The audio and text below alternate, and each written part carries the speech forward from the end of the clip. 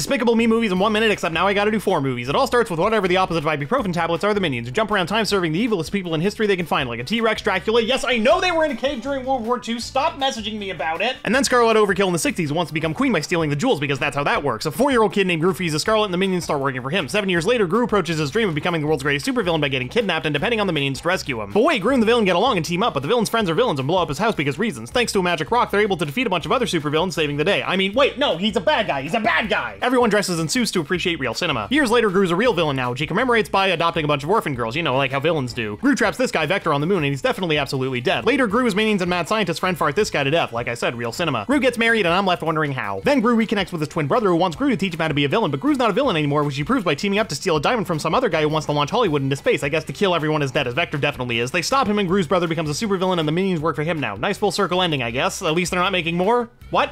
Oh, for fuck!